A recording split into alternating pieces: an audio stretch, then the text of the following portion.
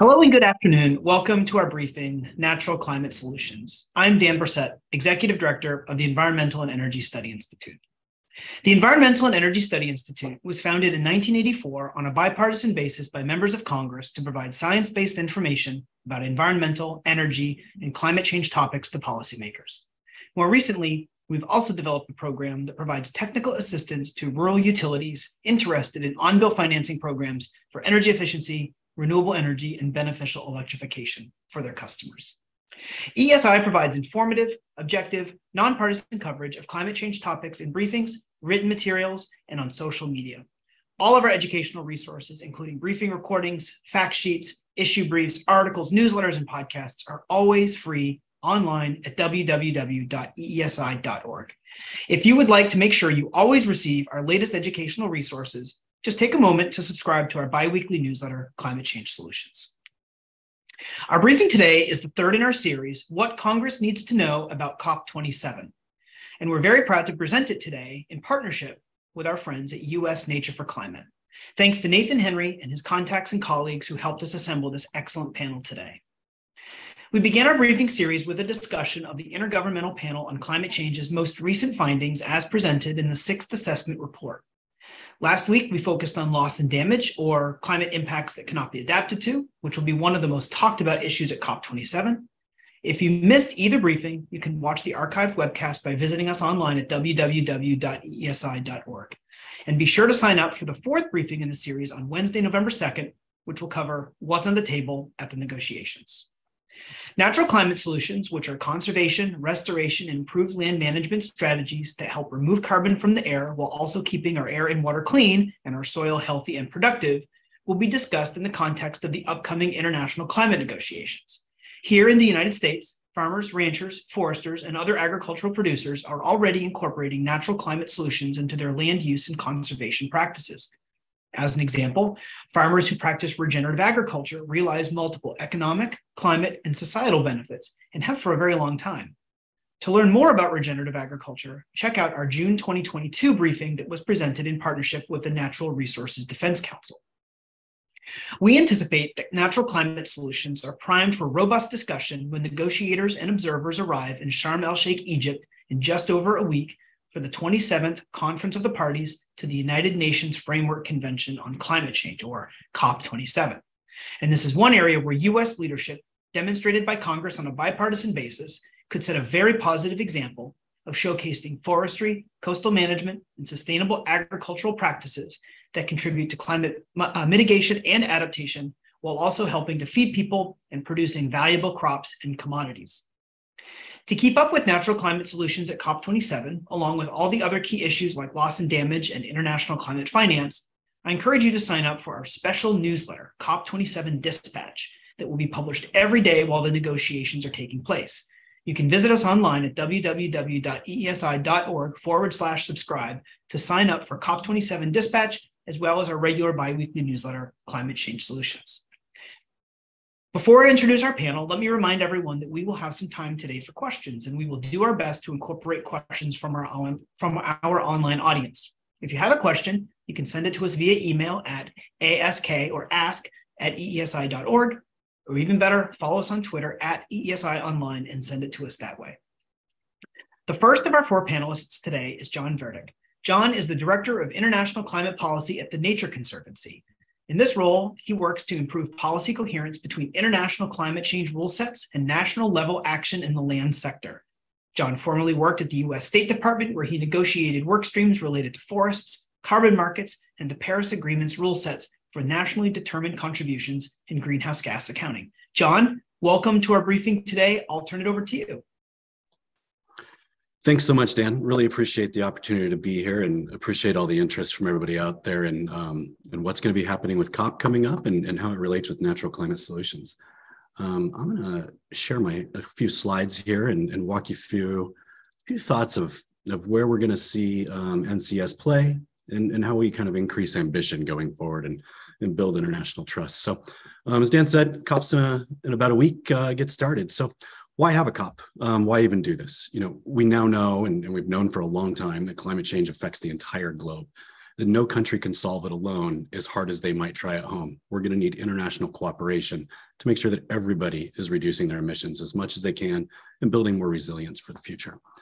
Many countries in the negotiating groups also link up their climate change negotiations along with trade actions and things like that. So we need to make sure that countries are moving together. And the one way we really know to do that is through the United Nations. It's not always pretty getting 190 plus countries to come to an agreement. I'm sure those of you that work in Congress know this as well, that sometimes it's extremely hard to get that many people together, agreeing, everybody's making some different compromises, but even if things stall and it takes a while, you need to come back, keep talking, and keep moving. So one of the good pieces that we know now after this many COPs and the 27th coming up here is that most of the Paris rule book, most of the rules are agreed. We know what to do, but sometimes we still don't have the means of implementation. And by that, I'm going to talk to a little bit of how do we do the work on the ground and how do we get the finance for it. So what is in the Paris rule book? Well, just a couple things. There's a lot of things in there, but a few that are really important for this discussion today and natural climate solutions is we know that countries have to submit a pledge called a nationally determined contribution, an NDC. The NDC basically comes out of what is in the country's greenhouse gas inventory, and you build it up and you make the forward-looking projection that becomes your pledge. Now, the language, all sinks and all sources of greenhouse gas emissions exists already in the Paris Agreement. It was written in there on purpose. We wanted to make sure that we're looking at different sources of greenhouse gas emissions. That means emissions coming out of whether it be energy, transportation, et cetera. But we also wanted to look at the natural sinks that can go into countries' reductions of greenhouse gas emissions. Are you improving your natural habitat enough that it's actually absorbing and reducing emissions? And the other thing, kind of really basic, but you need a couple years. You can't just say we're going to reduce our emissions by 30% and not say between which 2 years. You need 2 data points to draw a line to make that kind of projection going forward. So we know from the United States, it's 2005 through 2030 at the moment. And it was the previous NDC was through 2025.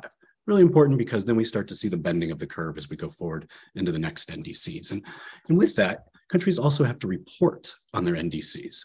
You put out a pledge, and then every couple of years you have to come back and actually show, are you meeting that pledge? Are you on track to meet it? And then each 5 years, we want countries to come back and make a better pledge to enhance the last one. We're learning, we're getting better. And then each time, the hope is that we ratchet down emissions by all these different countries kind of collectively seeing each other take action and then jumping in there and reducing their own emissions as well. Now, natural climate solutions, as I mentioned, the sinks and sources. Natural climate solutions, if we look at this graph, we came out with a kind of a seminal research study back in 2017 from Nature Conservancy and numerous other partners that came out and looked at where are the business as usual emissions going. And that's the top line that you see going across. And we saw it growing and growing, and it's not great. But we're trying to look at what are the different solutions. How can we get to the reductions that are needed to keep us below the 2 degrees Celsius pathway? And if anybody has the question as well too, the 1.5 Celsius pathway works in this as too, but we had to pick a number back then. So it's kind of the same calculation. But if you look in the middle of this graph and you see the green wedge in there, the green wedge is all from natural climate solutions. It's forests, it's agriculture, and it's land use pathways. We know that where that dotted red line of 2030 is, that about 37% or greater than a third of the emissions needed to get on that 2-degree target can come from natural climate solutions by 2030. So these are very near-term emission reductions. As we look at the wedge as it builds out further, you'll see the wedge of fossil fuel mitigation, energy, transportation, et cetera, grows and becomes more and more important. So not to say that's not important, but this is an and. We need all of the different sectors to do the most they can. Within this, we also broke it down to how many emission reductions could we get globally each year. And starting to look at this, we see reforestation is the largest wedge. This is globally, so not just the United States, and we break it down by countries as well, and I'll show you that in a second. Another thing to highlight is on the left. You see the green circle with forests, you see the yellow with agricultural lands and grasslands and wetlands. All of these together are what makes up eventually that third of greenhouse gas emissions that are needed. Now, other important things in this chart. When you look at the bottom right corner of other benefits, there are all these different benefits that come out of natural climate solutions, and they're not just reductions of greenhouse gas emissions. We get cleaner air, we get better biodiversity impacts. We have cleaner water and we have a healthier soil. So within this, you see all these little dots kind of towards the left side with the names of the different categories and pathways that we've looked at this, and nearly all of these have all sorts of, external benefits that come into it as well. So as we look at implementing this on the ground, natural climate solutions on the ground, we're also implementing all of these other co-benefits as well. This NCS Atlas, we tried to break this down by state as well, too, looking at the different possibilities from where we could get how many reductions. And then another thing that's kind of interesting, and this is all available on the Nature for Climate website under the US mapper. And you look at the 770 million tons of CO2 equivalent per year that can be reduced in the United States if we took all measures possible. This is also looking at about $100 per ton when you come out with this larger number. But we've included these slide bars to the left. If you look at the mitigation pathways box, and you can kind of look by state, or you can look by the whole country and look, do you have a budget that is looking at carbon valued at $10 per ton, $50 per ton, or $100 per ton? And then you can kind of start to toggle this a little bit to look at locally impactful areas where it might be best for you or your state or your country or anybody to really start pushing and finding where the best impacts you can get are. Now, going back to COP, we saw in the United States' new NDC, 50 to 52% reductions by 2030. Very exciting thing to come forward. It really spurred on COP26 last year. When we saw the United States come back into the Paris Agreement and put out an ambitious new NDC, it wasn't a surprise to also see China come and provide more information and kind of an upgrade to their NDC. Canada came out with a new one. Japan came out with a new one. EU was right about within a week of that. None of this was on accident.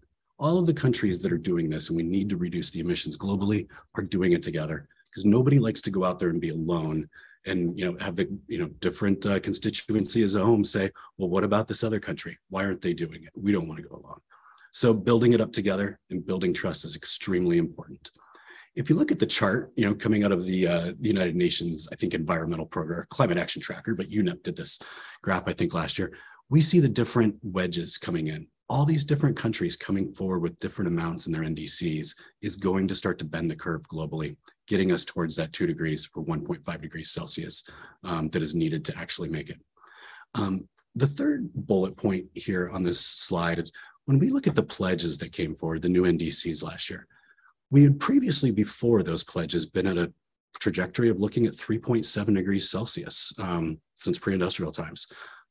With all these new pledges, it bent the curve and brought us back to 2.4. Obviously not enough, but it starts bringing us back to where we need to be and where we need to start pointing. Now, this is if all the targets are fully implemented. So what do we need in the future? We need better pledges, we need more pledges, but we also need to implement the pledges. What are we going at this year? Well, not just NDCs that are looking at a 5-year cycle, but we're also looking at 2050 net zero pathways.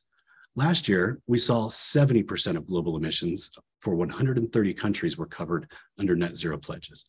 This year, we've had a couple different major economies come forward as well. So all of a sudden, we have 90% of global emissions are now under these net zero pathways. Now, net zero is not possible without natural climate solutions.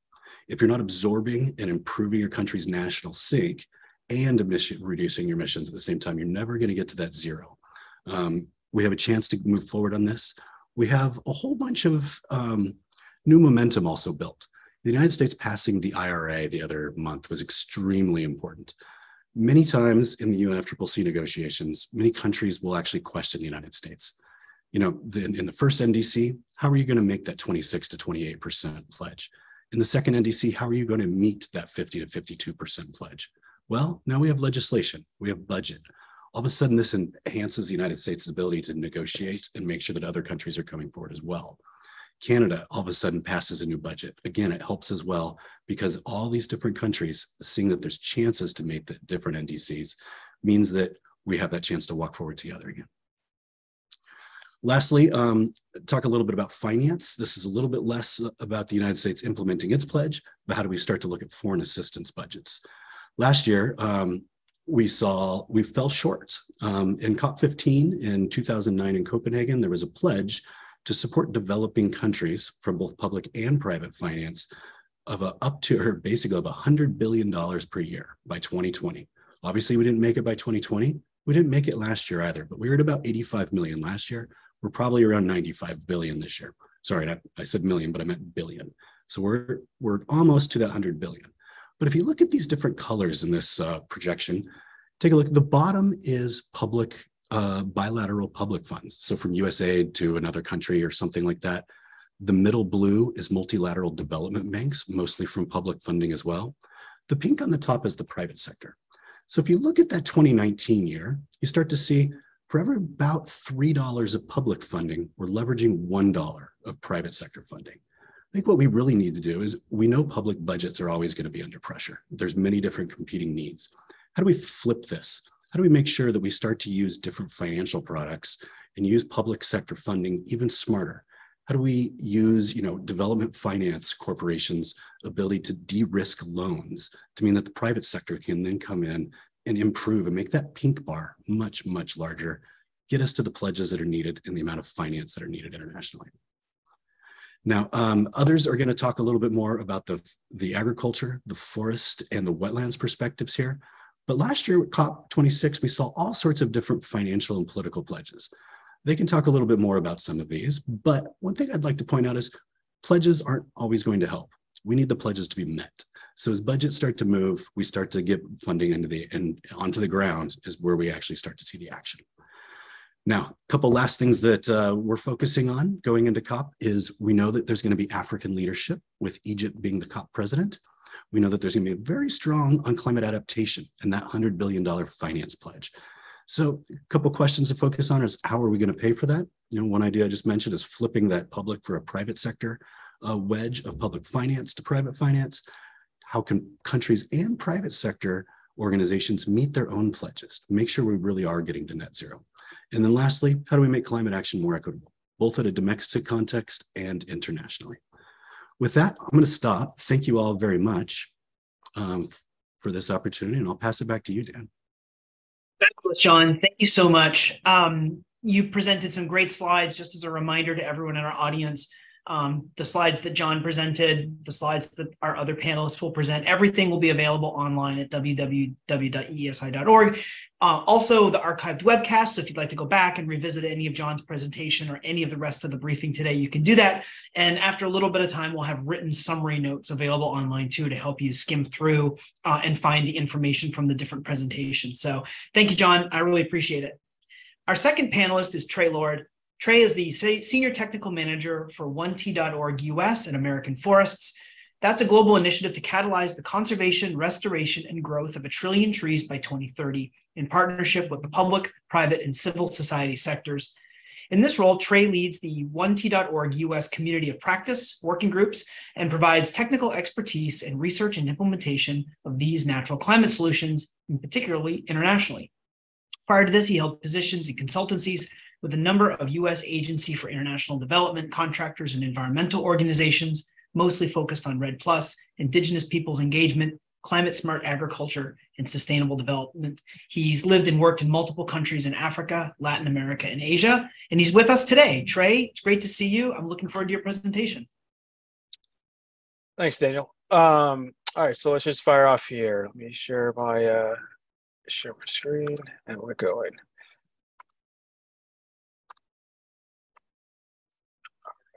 Is everyone able to see that? Okay, great. All right. So first and foremost, thank you for having me. So I'm going to be addressing forests and forests as they relate to climate change and at COP27. So forests play an integral role in everyone's lives and in human experience. They're essential in our own personal narratives. For those who are fortunate enough, you can probably look out your window right now and see at least one tree with some beautiful fall colors. They're our paramount part of our cities, our states, our leisure time. They're important in our economy. They're important in our history. They're important in our future. And perhaps most importantly, for that future in our climate. Forests play a natural climate solution in removing carbon from the atmosphere, as I'm sure most of you know. high school science classes, how they absorb CO2, store that carbon, and to grow. And so here's some basic numbers on the roles that they play in climate change. Forests themselves are roughly about 70 to $100 billion, provide about 75 to $100 billion annually in values of goods and services. But they also contribute significantly to conserving or to sequestering and absorbing greenhouse gas emissions. But they also can be a source of emissions.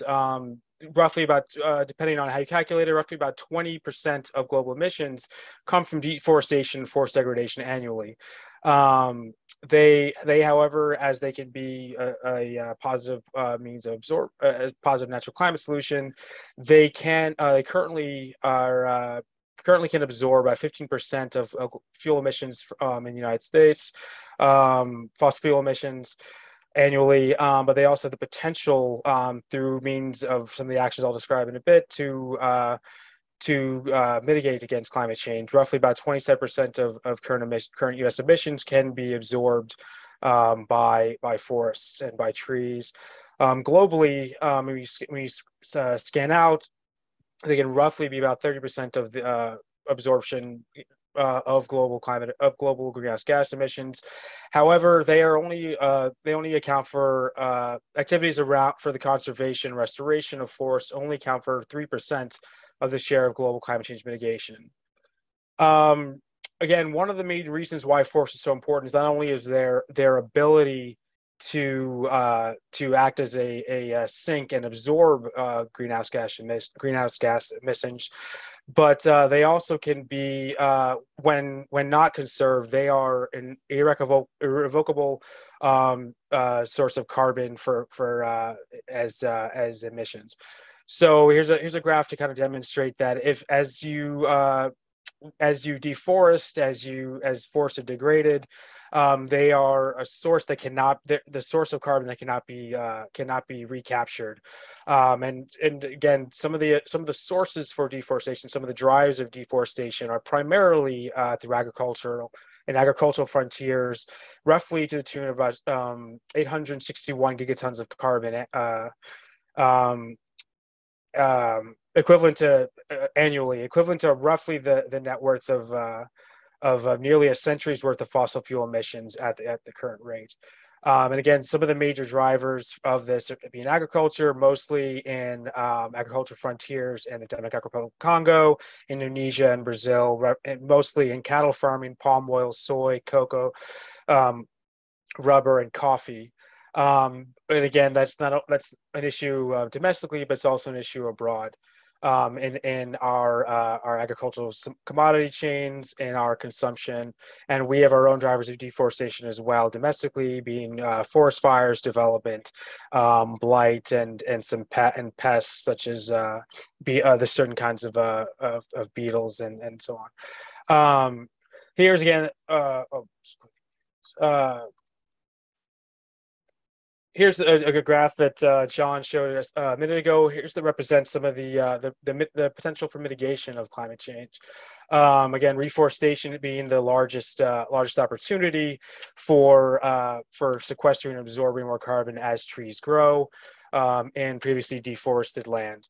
Again, and there's some other means of mitigating climate change, such as avoiding forest conversion, improved and natural forest mitigation, improved plantations with agroforestry, and then avoided wood fuels, fire management, and so on, activities such as that. But broadly speaking, the best opportunities for action to mitigate against climate change is and actions we can take to conserve and restore and grow forests are through combating deforestation, forest degradation, restoring forest landscapes, enabling rights-based land use, and unlocking the benefits of economic benefits and social benefits from forest conservation. Forests again also play a very important role in climate adaptation along with mitigation. Here's a graphic to kind of show some of the various natural climate solutions that my colleagues will discuss later. But specifically in forests, they play an important role in mitigating against forest fires. They play a role in mitigating against flooding. And in coastal regions, they mitigate against some storm surge issues, and same going with riparian buffer zones, so along rivers or along lakes. These are some of the paramount issues that you may be thinking of recently with extreme weather events such as forest fires, hurricanes, flooding, and so on. So forests play an important role, and by restoring our forests, we can help mitigate against some of these losses and not have to do so in more costly means such as dams and storm barriers and things like that. So I would first like to highlight and applaud some of the action that's been going on domestically. This has been the most significant year. This past year has been the most significant and impactful year for forest and climate in our nation's history. I'd like to highlight the bipartisan infrastructure laws was got the ball rolling initially, and here's some numbers for Plant Act under that. Second major piece of legislature or piece of action was President Biden's Earth Day executive order, and then most recently the Inflation Reduction Act. My team at American Forests has been very involved in getting some of this legislation across the line, and helping design some of the ways that this funding will be going forward. But chief and principally the two main areas I'd like to highlight is and applaud is the money that's been appropriated for urban and community forestry.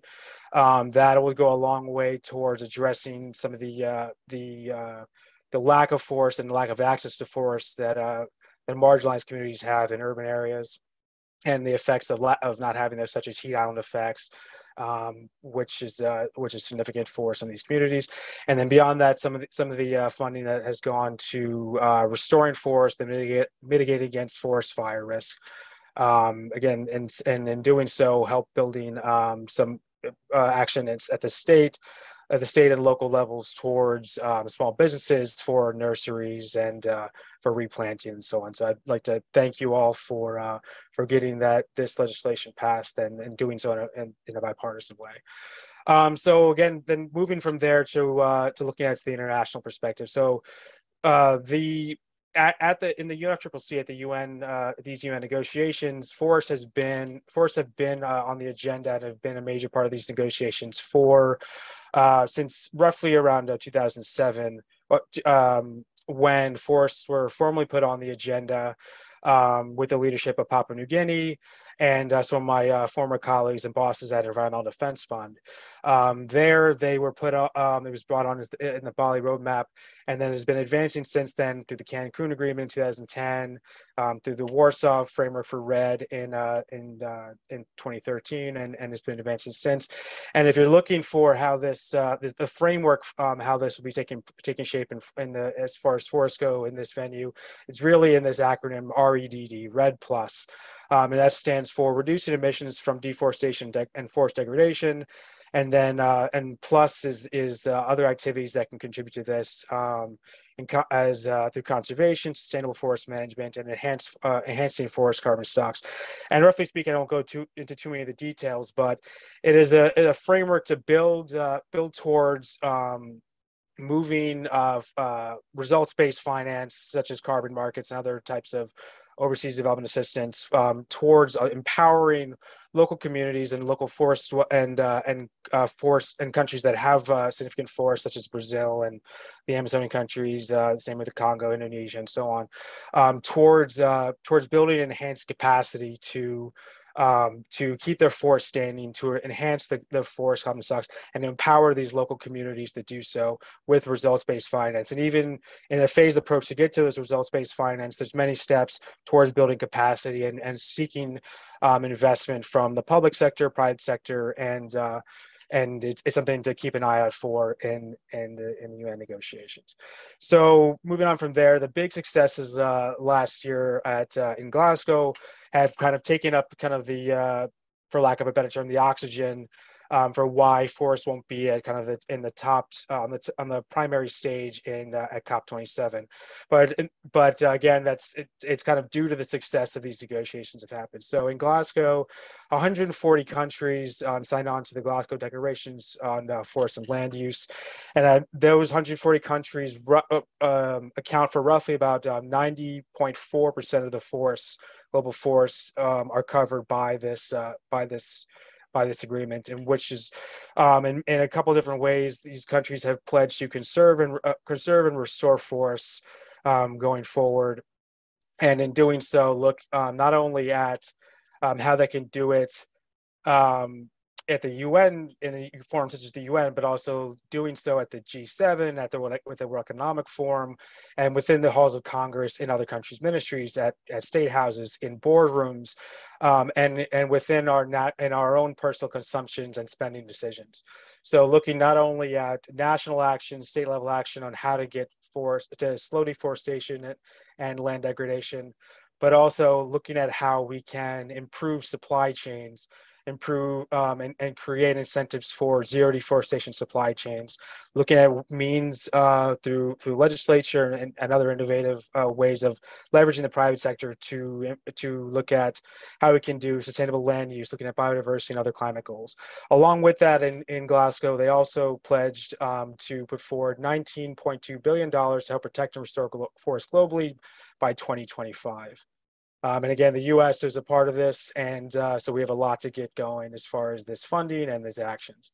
So the U.S. specifically, that the action that was taken since then was releasing the Plan to Conserve Global Forests at Critical Carbon Sink, which came out earlier this year, at the beginning of this year. In that, a couple of objectives were put forward, specifically to incentivize forest and ecosystem conservation and restore forest landscapes, finding ways to catalyze the private sector and finance from the private sector to conserve these global carbon sinks, to build long-term capacity both domestically and internationally to do so, and then also to increase the ambition of not only our own government but our state level governments and then other governments abroad. So finding ways to leverage our action towards moving that forward, and in doing so, they pledged to put forward.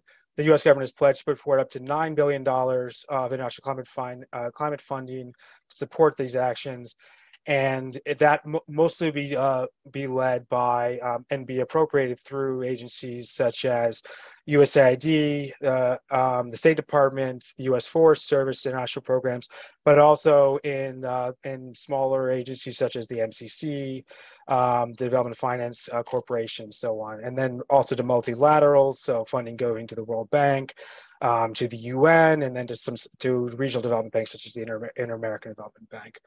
So these are important actions to get things going, and I would encourage everyone to help see this through. So again, an important part of that, which I mentioned, as getting that the State Department and the U.S. government has identified is finding ways to catalyze the private sector to engage on these issues.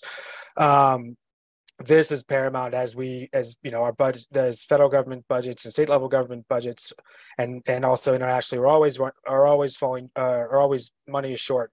So we need to find innovative ways to not only leverage the funding that can come from the private sector, but also to encourage and catalyze action within their own supply chains. So a couple of ways that for this to happen is which we at 1T.org and also with American Forest and broadly within the environmental community is to look for finding sustainable forestry standards and zero deforestation supply chains. There's many ways to do this, and we encourage you to look into how to take action and reach out to us or some of my colleagues on how to do that.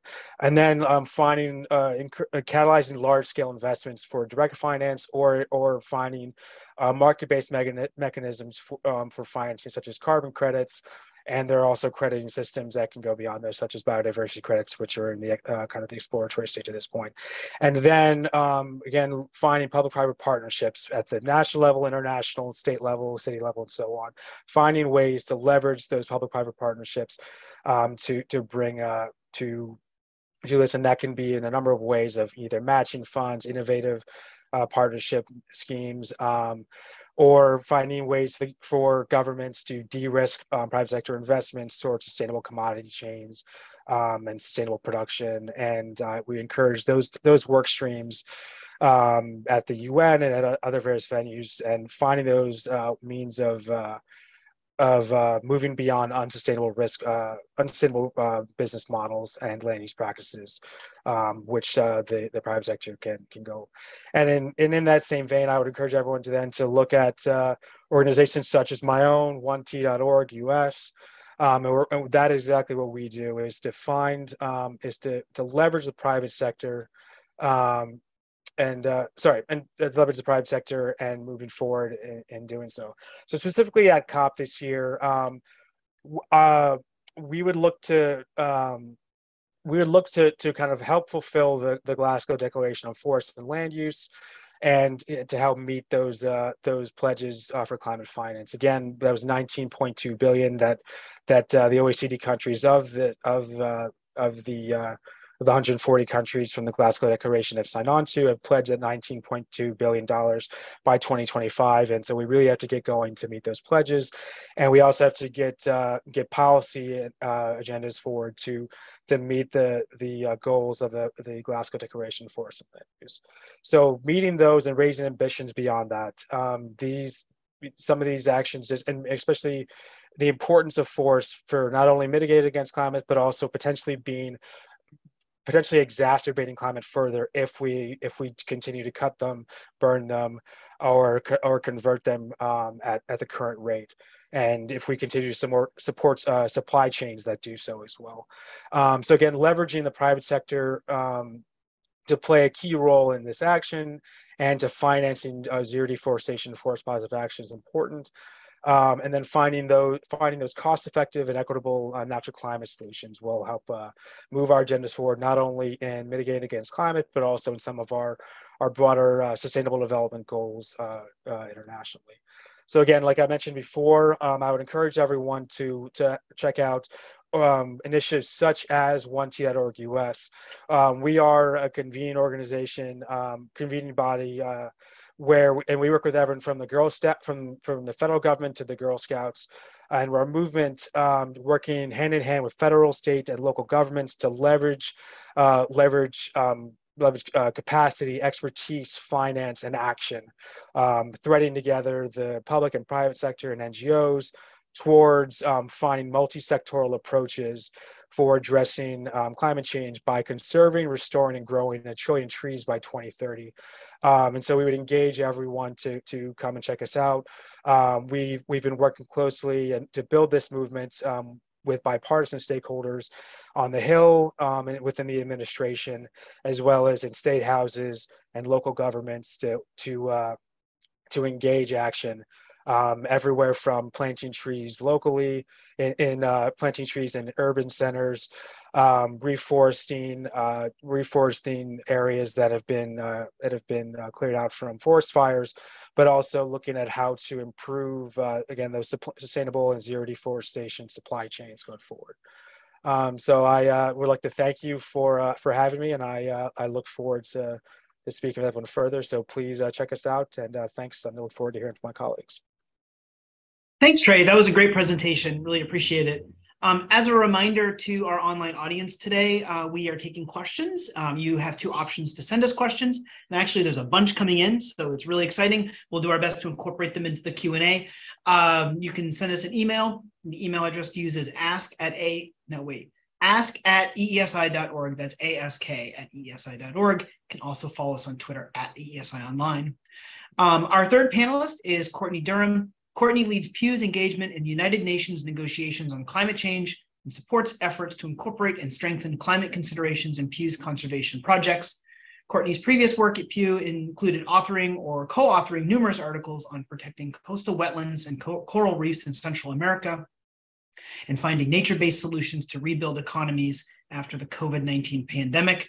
Before joining Pew in 2019, Courtney worked on global climate policy with the World Resources Institute, the Yale Center for Environmental Law and Policy, and the German Development Corporation. Courtney, welcome to our briefing today. That's a great looking first slide. I'm looking forward to seeing the rest of them too. Thanks, Dan. Hi, everybody.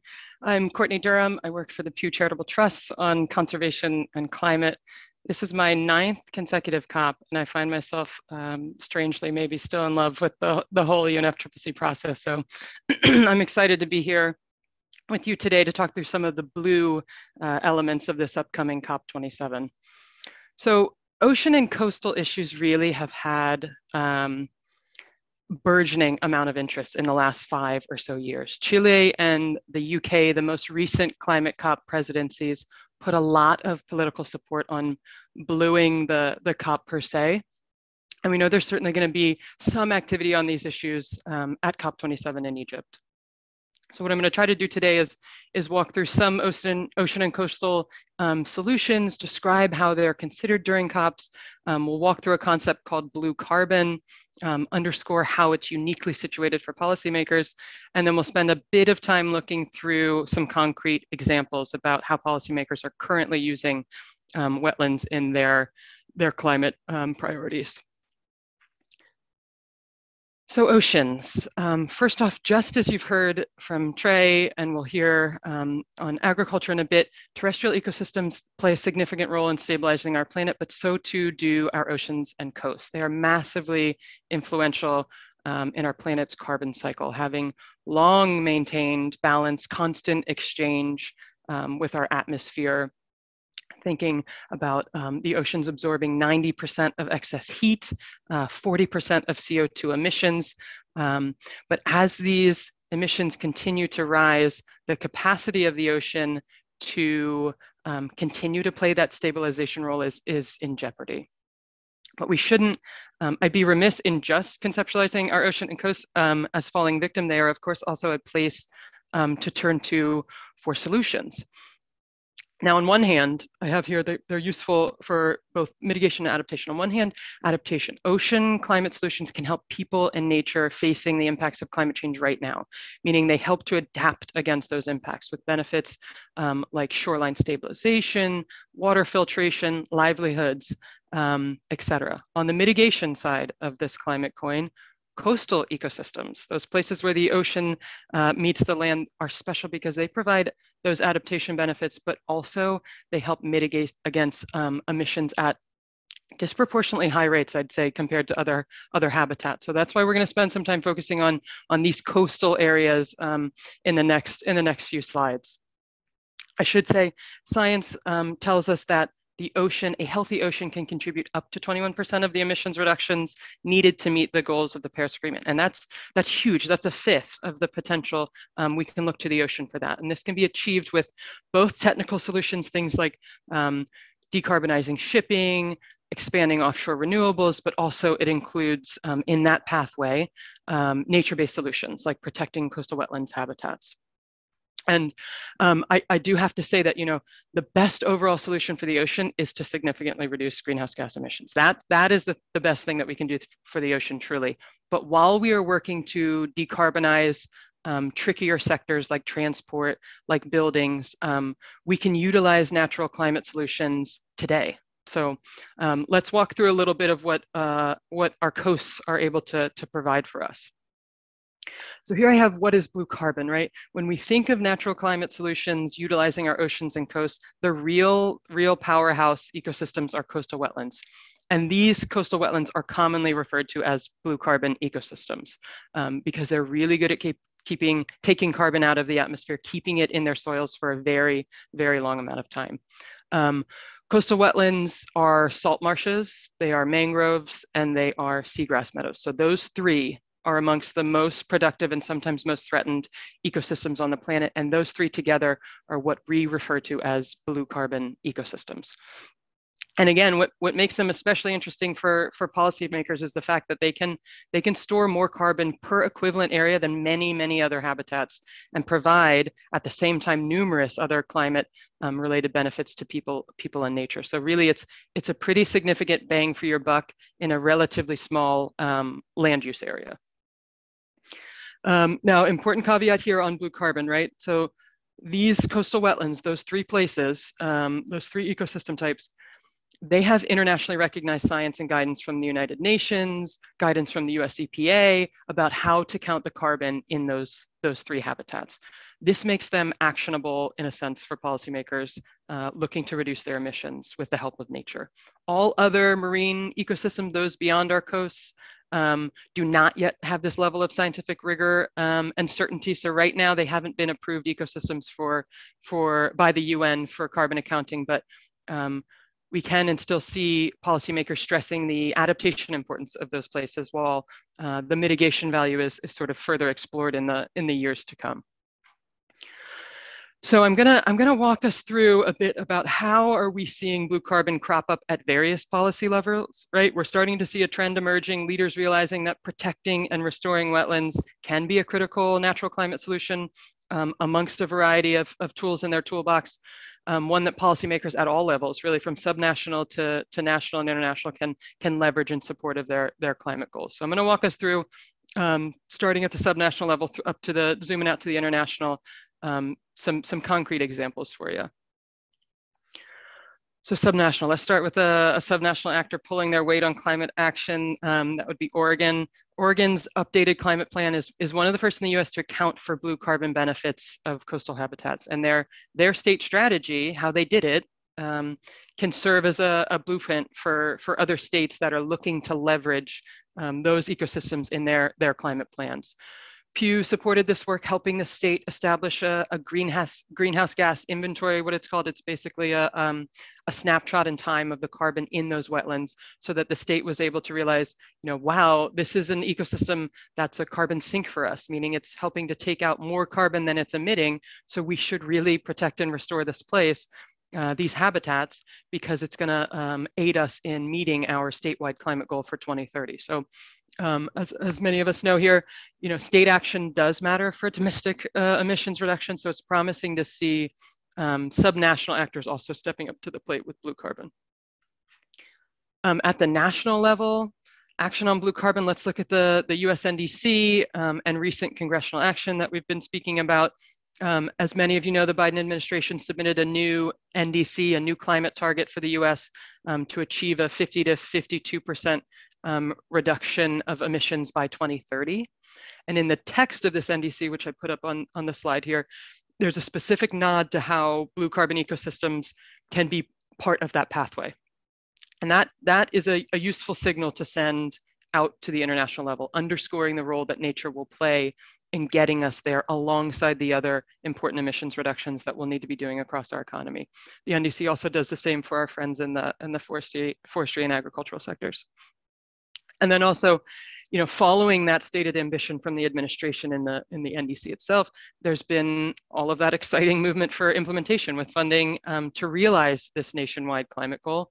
Both IJA and IRA have billions in funding for coastal and marine-based solutions, which will help us prioritize the sorts of protections and restoration activities that will aid us in reaching this 2030 goal.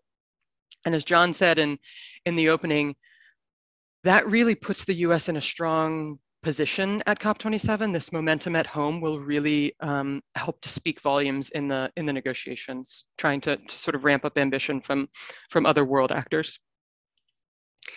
And then internationally, I wanted to nod, obviously we're not the only ones working on this, of course. The US is part of a group of 71 countries that included ocean-based measures in their updated climate goals, their NDCs under the Paris Agreement. And that's great to see, really, this groundswell of recognition at the international level about the role that natural climate solutions, marine and coastal, can be playing. And with adequate climate finance and capacity building, it would be great to see all 151 countries that have coasts recognize the role that ocean-based climate policy can play. But progress has been notable and sustained since the 2015 Paris Agreement. So it's good to see those 71 countries reflecting that. One of those countries, Seychelles, the island nation, for example, committed to protecting, rather impressively, 50% of its seagrass and mangrove habitats by 2025 and 100% by 2030. Pew was working closely with the government of Seychelles to advance the research necessary to deliver on this commitment, and will be showcasing that work at COP27. So with all of this said, I'm trying to make clear that leaders at all levels, right, can and have been harnessing the power of these blue carbon coastal wetland ecosystems to help address their climate ambitions. And COP27 is one of those very useful stages where they can seek to sort of amplify that action. And then lastly here, I'm just going to walk us through quickly some expectations on the Ocean Climate Nexus at COP27 to be aware of. So like I said, countries will be there to showcase what they're doing at home. We expect several statements and signals of future ambition on ocean climate solutions from head of states to be made in the first 2 days of COP during that World Leaders Summit, so keep an eye out there. We're also hoping to see progress on ocean and coastal considerations being included in what's known as the global stocktake process. This is basically just a periodic progress report that countries will have to discuss how they're doing in meeting their climate goals every few years. So it's going to be useful because natural climate solutions are part of that equation. You'd really want to see lessons learned shared widely in this fora going forward. So we'll be looking to get oceans and coasts incorporated in that process. It's also been a bit of a newcomer on the Ocean Climate Dialogue, we call it. It's a new process at the UNFCCC that will now take place every year, every June going forward. And on the heels of a very successful first session this last June in Germany, you could imagine that the Egyptian presidency would reflect the outcome from that session in its COP decision text in the end negotiating recap. That would be useful to see. And we do know of over 40 ocean and coastal side events that'll be happening alongside the negotiations throughout the 2 weeks. Happy to share info on those pieces to whomever. And of course, you'd expect to see announcements of new funding and initiatives launched at COP, but I won't spill any teasers on that front. Yeah, so that's my talk. Ocean Climate Nexus, especially ripe for policy action, and we're looking forward to see how things unfold at COP27 in Egypt. Thank you, Courtney. That last slide that you presented had a whole bunch of things to look ahead to. A great way for our audience to keep track of all of those announcements is to sign up for our daily newsletter during COP27, COP27 Dispatch. We'll also be compiling announcements as well to help keep track of all of the different goings on over in Egypt, and we'll be making those available for free online, just like all of our other resources as the negotiations progress. Also, if anyone in our audience would like to go back and revisit Courtney's slides or the other slides from today, or rewatch, everything is available or will be soon available online at www.eesi.org. I'd like to introduce our fourth and final panelist for today. Britt Grossman is the Vice President of Climate Smart Agriculture at Environmental Defense Fund, where she helps create environmentally effective and economically sound solutions for working landscapes, including farms, ranches, and forests. Her experience spans from reducing deforestation in Brazil to supporting low-carbon rural development in India. Previously in her career, Britt served as EDF's first European Union director in London, focusing on fisheries reform. She's an economist recognized for her wide-ranging expertise in environmental policy, and most notably climate and conservation policy. Britt, welcome. Looking forward to your presentation. I'll turn it over to you. Thank you so much, Daniel. And it's always a little bit daunting speaking as the last one because all your other colleagues have been giving such amazing presentations already. So thank you, John, for a fantastic sort of really good overview of what we're really trying to do at the COP and why, and obviously Trey and Courtney for your deep dives. So I am also going to try and share some slides. And I do say try because that's always a little tricky. I hope that these work. And I think I can't actually see anybody else. So if they don't work, somebody will have to come off mute to let me know. They look good? Yep, we can see them. Great, fantastic. Thank you so much. So, yes. So the question I was asked was to talk about sort of agriculture and climate smart agriculture in this conversation. And the US situation and then COP27. And the first thing to really say is finally, we are talking about climate and agriculture in the same context. Finally, we're talking about agriculture at the same time as forests and oceans. It's notable that this is COP27, so 27 COPs, 27 years, and that this is going to be the first time that there's going to be an official pavilion that will be looking at food and agriculture, which I think is going to be run by the UN with FAO. And that's really quite notable. And having worked in the field of climate change for a long time, it's really not that surprising. Agriculture has for the longest time been the third rail when it comes to discussing climate policies, just considered too hard, too many diverse stakeholders, politically very controversial, et cetera, et cetera. What we're now seeing is that we're in a different time. First of all, farmers and agriculture, they are literally at the forefront of the impacts. It doesn't matter whether you live in the US or in Kenya or in India. If you're a farmer, you rely on weather, you rely on temperature, availability of water, absence of big weather events, etc., to literally be able to grow the food that is your business, that is your income. So it's really, really important that agriculture and climate get looked at for the adaptation side. Now, for the mitigation side, we know that agriculture, for instance, in the US is estimated to be about 10% of emissions. However, if you look globally and you include those parts of deforestation that are led by clearing forests for agriculture, it very quickly jumps to 30%, so about a third. So it is a really, really important sector. As we are looking at a growing population that we need to feed, we need to make sure that we do that in an as efficient way as possible. So we'll need to grow more food. We'll also need to ensure that the food we grow isn't wasted. It's always very distressing to read that about a third of all the food that is produced in the world never actually makes it into anybody's mouth or belly, because it either gets wasted during the transportation process, or others, or people like me waste it in our fridge. So there's a lot of stuff that needs to be done in this space if we want to really address that as well. Now, I know most of you are in the US, and this is a congressional staffing presentation. So I wanted to talk a little bit about what the US is doing. Again, I've been working in the climate field for a long time. I was actually first started working at Environment Defense Fund when we were looking at Waxman-Markey, the first hope for a federal bill back in 2008.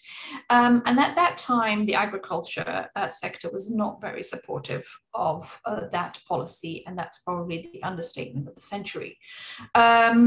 Now we're in a very different situation. Back in 2020, Environmental Defense Fund with the Farm Bureau, the National Farmers Union, and the National Council of Farmers Corporation got together to have a coalition that's called the Food and Agricultural Climate Alliance. We call it FACA for short, that has since grown to include many other groups, including TNC and many other farm groups. This group was set up to discuss together policies for food and agriculture sector on climate policies, food and agriculture sector. You know, unheard of, would have been unheard of 10 years ago, even just 3 years ago. Now, the times are changing, and we've seen that this year very much with the Biden administration's regulations. So I want to thank everybody who is online, who has been part, big or small, to the two pieces of policy that I've got here on the screen. The Inflation Reduction Act, which sets aside about 20 billion for the agricultural sector, and the Partnerships for Climate Smart Commodities, which at the moment has assigned about 2.8 billion, but we expect that to go over 3 billion when the smaller projects get announced. That's a lot of money that this administration is rightly investing into climate smart ag in this country. I can go into more details of exactly what that will look at. Many of you will know this very well, and I'm also happy to answer some of those questions you may have around this in the Q&A later. But I wanted to bring this up because, as I think John and Courtney alluded to, when you show up as a country delegate to the COP, you need to bring the goods. You can't just be demanding other countries make big declarations and targets and not be able to back that up yourself. So having these investments is showing that, showing the world that the US believes in the importance of the climate sector, of the agriculture sector for fighting climate. Sorry, I knew I was going to blub at some point. So here we are, from national to global ambition. So US has kind of really sort of put a line in the sand and shown this is what we think. We think the agricultural sector is really important for fighting climate change, and we're putting our money where our mouth is. What does that mean when you go to Sharm el-Sheikh? Well, one of the things that I think the government will be talking about is methane. I was just looking on Twitter earlier today, and there is a great feed by Climate News that is looking at what are the different heads of state and the different foreign ministers, state departments going to be talking about, and how can we therefore define the people. And John Kerry was referred to as the methane solver or the methane implementer. The methane pledge was signed last year. It's a big priority for the US government and the many parties that have signed it so far. And yes, methane matters. Methane is a very potent greenhouse gas. So if you look at it over a 20-year greenhouse warming potential, methane is one of the most important gases. This graph here shows that if we take ambitious action only on CO2, then you have the sort of the lighter blue, which you see peaks and then slowly goes down. If we take ambitious action and include methane now, we can peak earlier, and sort of the tail end will also be flatter. So it's really, really important that we focus on that. So I was really happy to see that John Kerry will be the sort of State Department representative known as methane. About 40% of methane comes from the agricultural sector. It comes from cow burps, cow manure, and rice fields. This is really important to address this. Now, we know that climate impacts are already here. So I'm talking a bit about mitigation. Most of the IRA funds are for climate mitigation, but climate impacts are already here. And we're not just talking about other regions, we're also talking about the US. EDF, last week at World Food Prize, we launched a new report that by 2030, climate change will significantly impact the big commodities that we are growing in this country.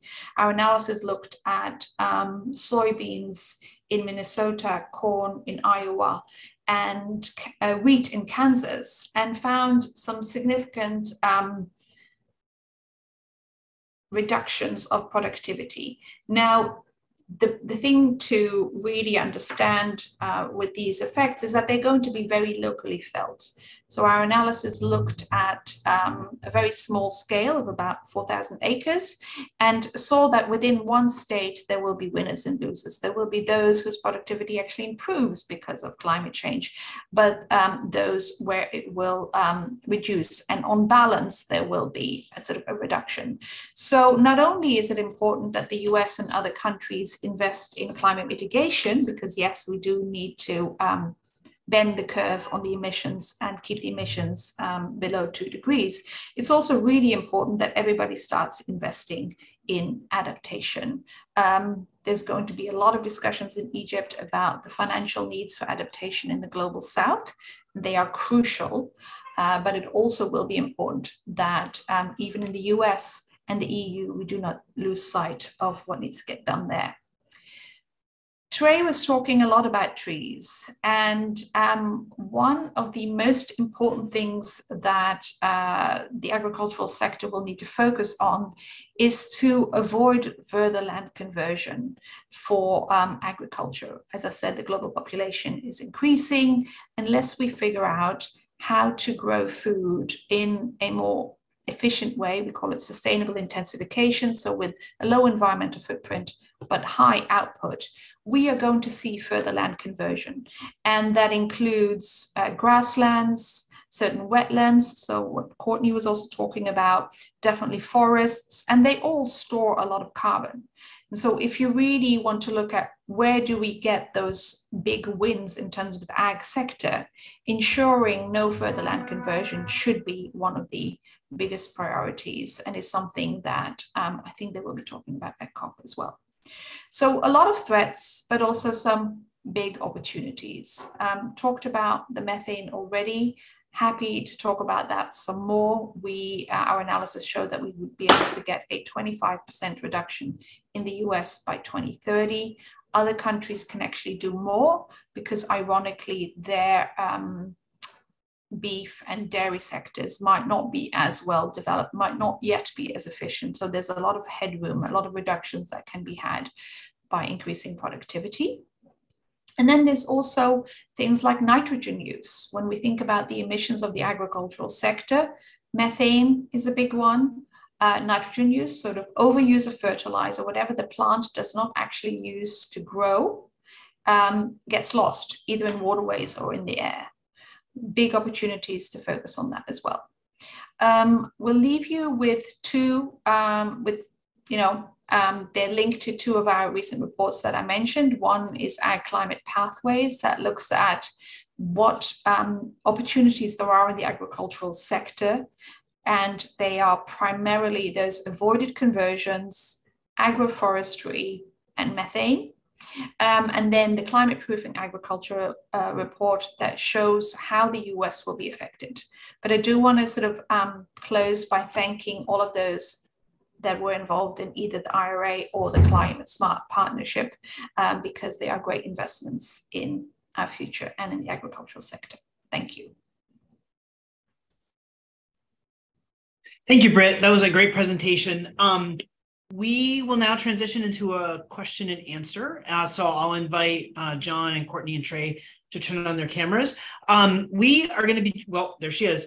To help us with the question and answers today is my colleague, Anna McGinn. Anna has worked tirelessly to put all of our COP27 briefings together, along with our policy and communications teams. Anna and I will actually be going to Egypt next weekend, and we'll be there for about a little bit more than the first week. And so if anyone in our audience would like to link up or learn more about what we're doing, I hope you'll feel free to reach out to either one of us or both. And it would be great to touch base when we're over there. But without any further ado, Anna, I'll turn it over to you to get us started on questions and answers. Great. Thanks, Dan. And thank you to all of our panelists. I learned a ton from all of your presentations and got me even more excited about COP next week. So really appreciate it. And we're going to jump right in because we have a lot of questions, and a lot of questions came in from the audience.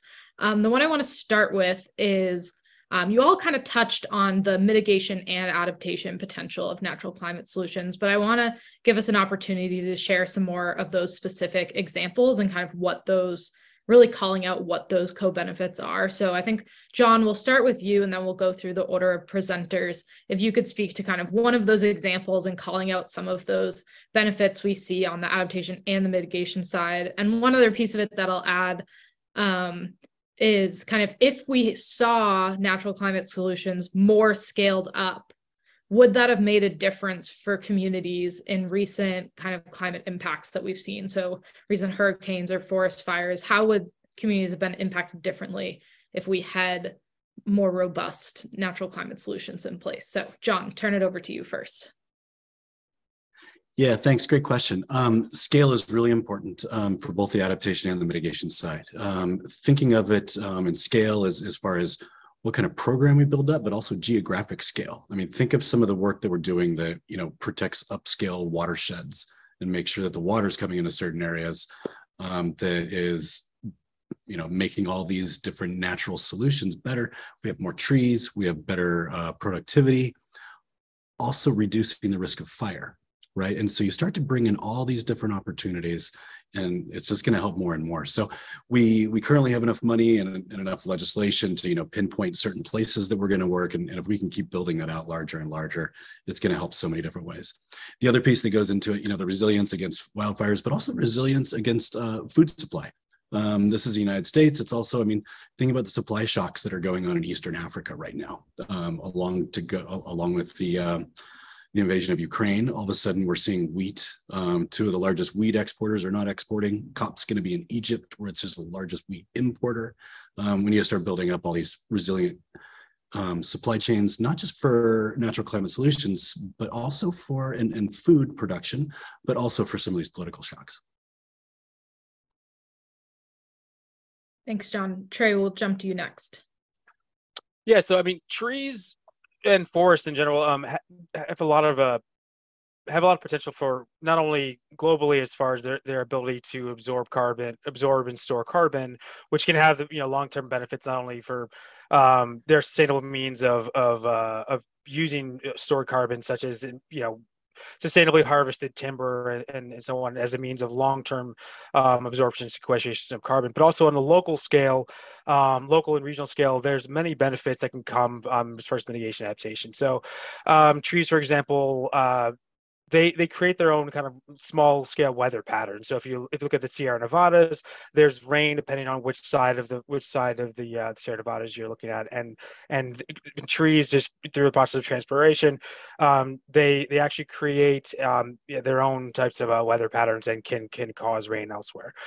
So that's an important role they play as far as keeping it's kind of mitigating against their own risk for forest fires. And again, so that's something for a key example out west that you might be able to see. But then even on the East Coast, looking at some of the issues around flooding from and storm surge from hurricanes. So trees are a natural storm break, especially, I'm sure Courtney will touch on this as well.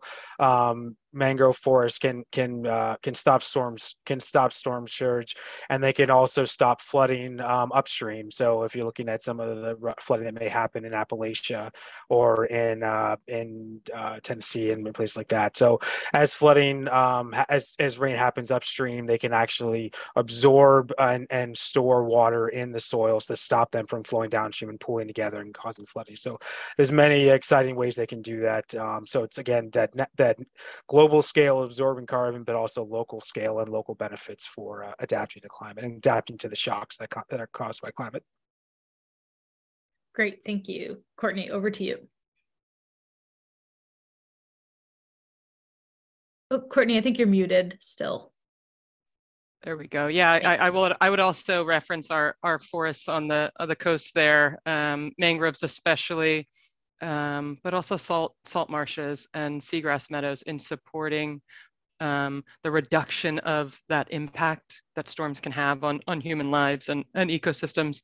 In addition, as we've talked about, to the carbon that they can store and sequester, they at the same time provide habitat for fish, birds, other plants. And I think an interesting example amidst all of the unfortunate destruction in Florida from the hurricane recently, mangroves that were planted along the coasts in the Punta Gorda area especially, provided significant amount of shoreline buffer against storm surge, wave attenuation. And so those places saw less damage than those with gray infrastructure or marinas that were unprotected, et cetera. So that's just one sort of pithy place to look towards this happening concretely on the ground. Thank you. Britt? Yes, thank you. Well, I think my colleagues have said most of the great things already. When it comes to agriculture, we see a lot of opportunity in agroforestry. So again, trees that are on agricultural land for all the benefits that Trey and Courtney already mentioned, including reducing runoff, nutrient runoff from agricultural land, floods, etc. Also just avoided conversion of these native rangelands, wetlands and peatlands. You know, that's where the carbon is currently sequestered, so you have the mitigation right there. But they also provide you with all the adaptation benefits around it in terms of, you know, things that you guys have been discussing, mainly sort of floods, and then also food production. You know, healthier soils tend to provide better yields without having to have too much extra fertilizer on stuff in addition. So then you get this kind of circle where you're helping with mitigation by also becoming resilient in terms of food production. So lots of you know, both sides of the coins and a lot of options. Great, thank you. So we've been talking a lot about natural climate solutions in the context of COP27. That was the goal of the briefing, so that makes sense.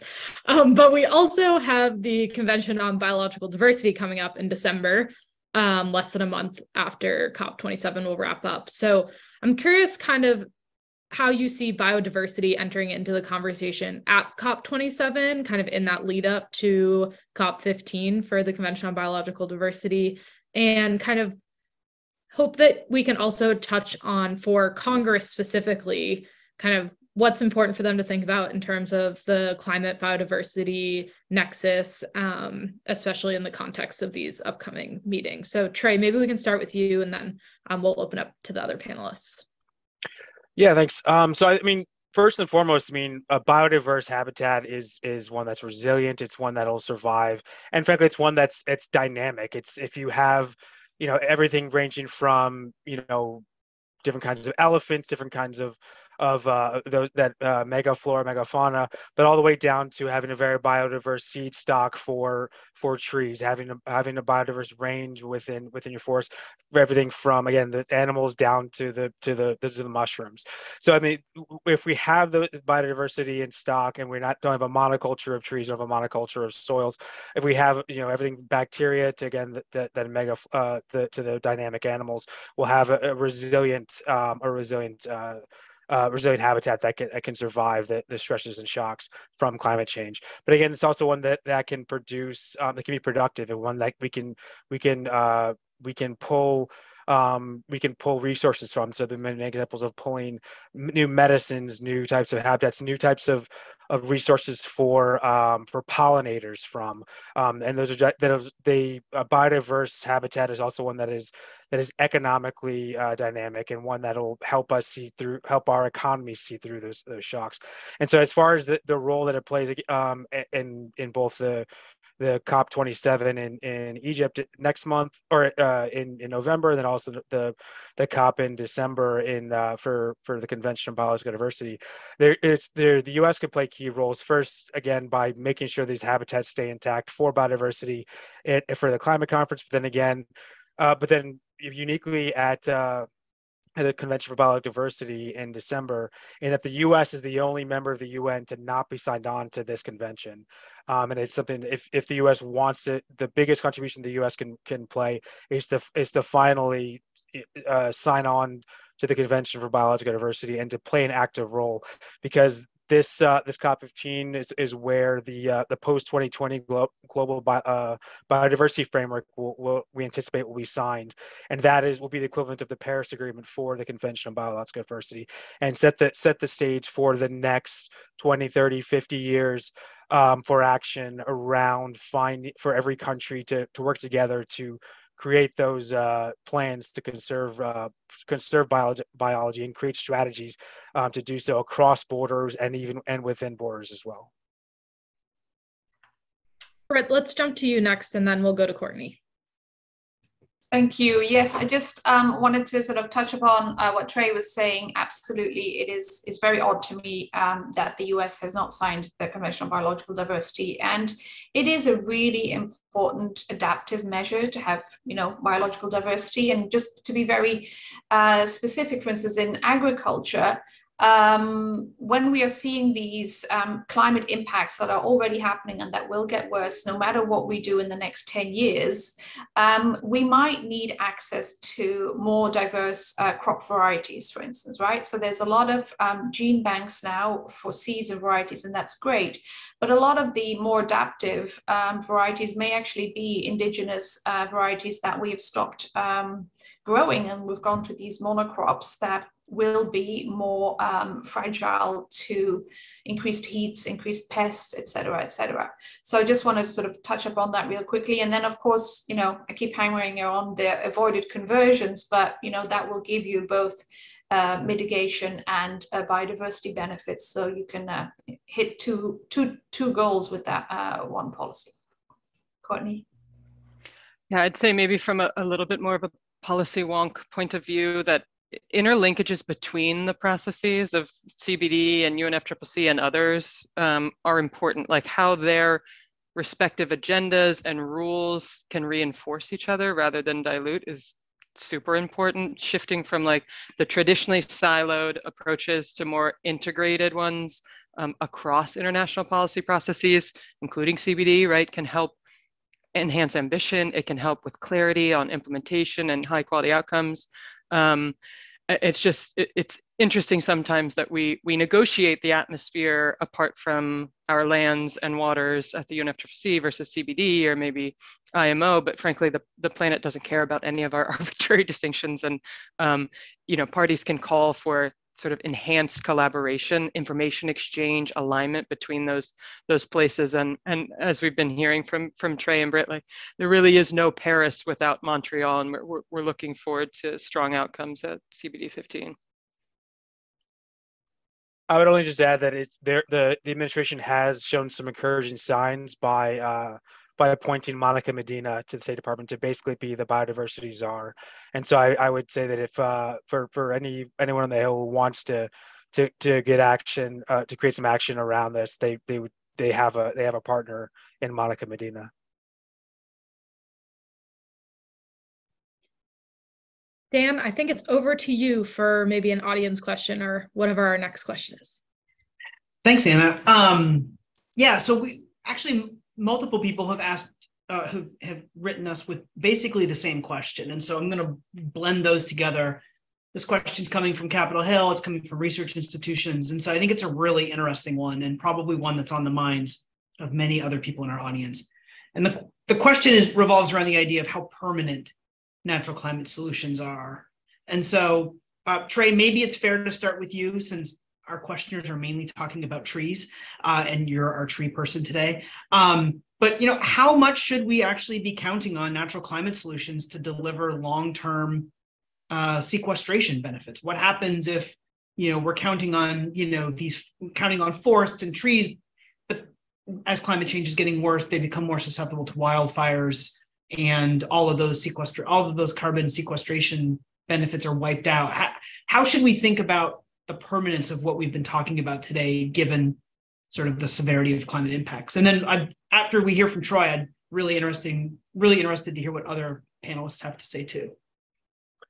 So I would say that there's permanent as far as we protect them. As long as we are continuing efforts to conserving and restoring the forests that are that have been degraded, the longer the effects will go. So there are, and not all forests are created equal. So, for example, the tropical forests have significantly more carbon sequestered and have significantly more adaptive capacity and also ability to sequester carbon, and also have the ability to sequester carbon in unique ways, not only in the tree biomass themselves, but also in their soils, and especially specific forests such as peat forests can sequester more carbon than others. So if we're looking to pick and choose forests, we want to conserve the standing forests, and like I showed before in one of my slides, how certain kinds of forests and the carbon within them are if once we lose them, they're gone. So I would say we really need to focus on that, and even in areas such as boreal forests and forests that aren't in tropical regions, they still will have the adaptive capacity to grow regardless of climate shocks. The trees can adapt to it, and we may be having to choose and select different types of trees and different types of forest, and kind of design the natural habitat to address some of these shocks. So doing tree selection for reforestation after a forest fire could be something that we need to do in an intentional way, but they will always have the capacity to do so.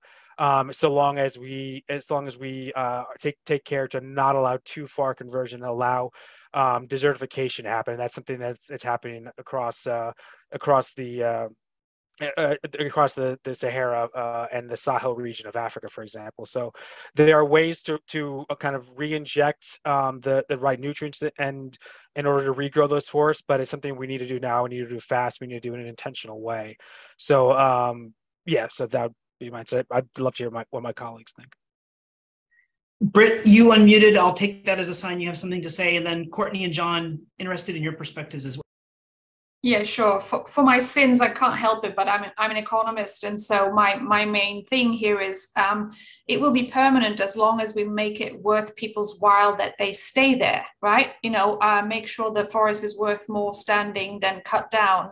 Make sure that we keep giving incentives to farmers and ranchers to keep the carbon in their soils. Make sure that we figure out ways to make the wetlands and the peatlands valuable. So it's this is a call to action for policymakers, right? They will not be permanent if we take away the incentives, if we make it more valuable to put a strip mall somewhere. So anyway, that's my little call to action as an economist. Yeah, similar line of thinking here in that I think perpetuity is a challenge with any policy. It's not limited to natural climate solutions. So I would just couch it in that sort of perspective.